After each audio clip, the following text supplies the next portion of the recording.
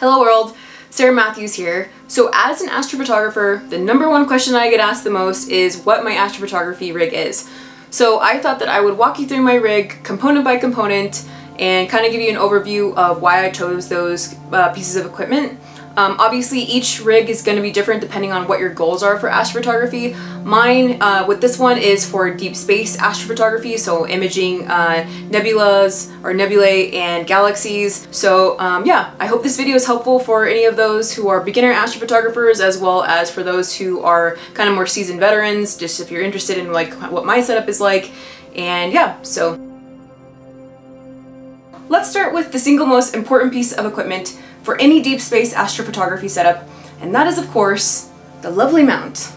So the mount is really important in deep space astrophotography because it not only supports and stabilizes the telescope and the imaging accessories, but because it also tracks the night sky. So it moves the telescope where it needs to go very, very smoothly throughout the entire imaging session while the Earth rotates on its axis. So what I have here is a Skywatcher EQ6R Pro German equatorial go-to mount. And for those who don't already know this, a German equatorial mount is preferred for deep space astrophotography, namely because of the amount of axes that it has, which makes it something that is useful for tracking a deep space object throughout the night sky as you're imaging it. So with this mount, it's been my first German equatorial mount as I have ventured into deep space astrophotography. So as a beginner, it was incredibly user-friendly for me, which made the already challenging hobby that is astrophotography a lot easier. It's been very reliable, and I think for the 44-pound payload capacity and the price point that it has, it's perfect. Oh, and what I didn't say earlier, because I didn't show you guys when I was setting this up, that when you set up the tripod legs for any mount, make sure they are level before you put the tripod mount on, unless you have a pier. And if you do have a pier, like, that's awesome, I'm super jealous. Make sure that's leveled, and then put the tripod, or put the mount onto the tripod legs. And then the EQ6R Pro does have a bubble leveler, so make sure that is also level. You just want things to be as level as possible. It's going to help eliminate a lot of issues down the road. I'm going to grab the two 11-pound counterweights, and I'm going to add them to the mount, and we can go over why balance is so important on this on this butte. So right back. I have returned with these very, very heavy objects. So I'm just going to put one down because you guys already know that I can lift them up, which is what I wanted to prove. I'm just joking. So yeah. So we are back. I have added the two counterweights to the mount. I do have kind of like a rough estimation of where they should go because I marked them on the extension pole here for this payload that I have. Obviously I will balance it actually correctly once I do add the telescope and the camera and everything else on to get a precise balance, but you know, balancing is very important. If you don't already know this, you want to make sure you're not straining your mount's motor by making sure that you are balanced in both declination and right ascension for an equatorial mount. And yeah, so let's add the telescope now. Alright, so this is my primary imaging telescope. It is a William Optics Fluorostar 110 triplet refractor f7. It has a focal length of 770 millimeters, so it is perfect for framing up emission nebulae and galaxies.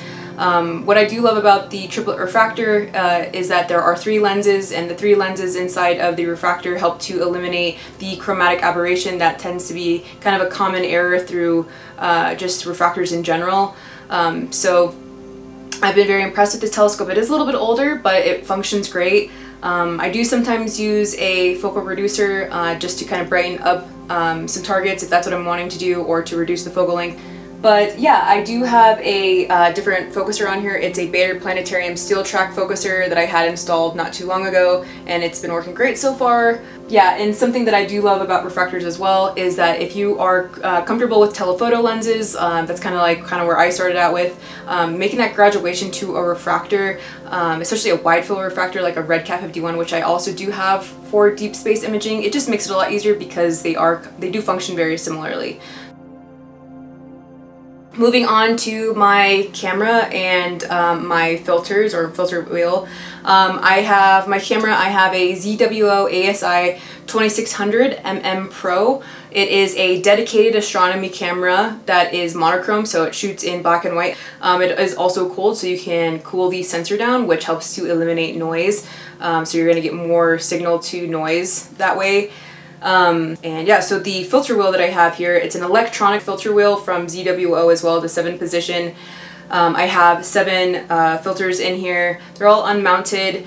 I have 4 broadband filters, and then I also have 3 narrowbands. What I do love about narrowband imaging, especially in a Bortle 7 that I live in, is that I'm able to isolate certain band passes of light, and that helps to reduce a lot of the, if not all of the light pollution that would otherwise be very visible. So I do attach this using the adapters into my focuser here, just like this, very securely. I don't know if you can see it. Okay, cool. The next thing on the docket is how I guide. So if you haven't started guiding yet for your long exposure astrophotography images, I highly recommend it. It's a game changer if you're looking to have subs that are over, 3 to 5 to 10 to 20 minutes long.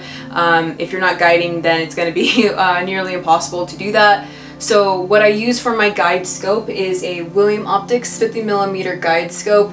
Then I also use a ZWO ASI 290mm mini guide camera. I have marked on here where I entered into the rotolock apparatus here at the end of my guide scope. So I would just put it in here up to the line that I drew and lock it in with the rotolocker. That is how I guide. What I use to control everything is with the ASI Air Pro.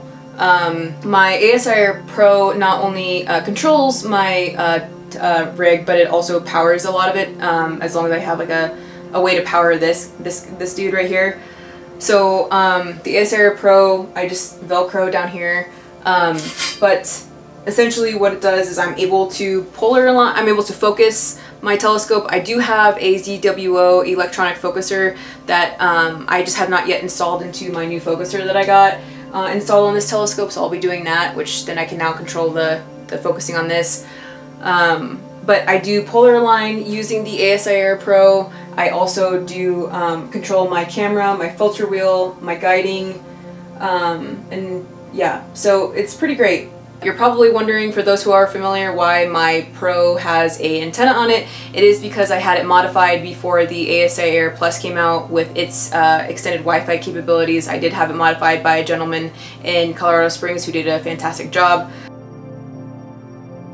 Alright, so we've gone over basically the entirety of my primary deep space astrophotography rig.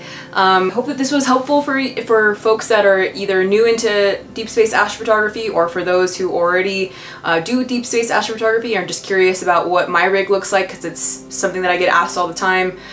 Please let me know down in the comments what other types of videos you would love to see. And yeah, I just really appreciate all of your support. Please like and subscribe if you feel like you're up for it. But until then, I hope you all have clear skies.